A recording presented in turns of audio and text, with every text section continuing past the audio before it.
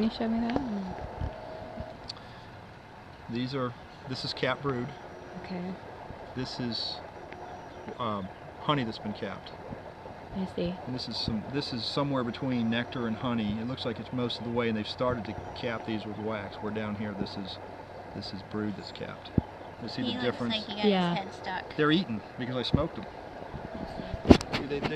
They're concerned they might have to abscond, and so they're going to eat honey in case they do. In case they really do have to leave.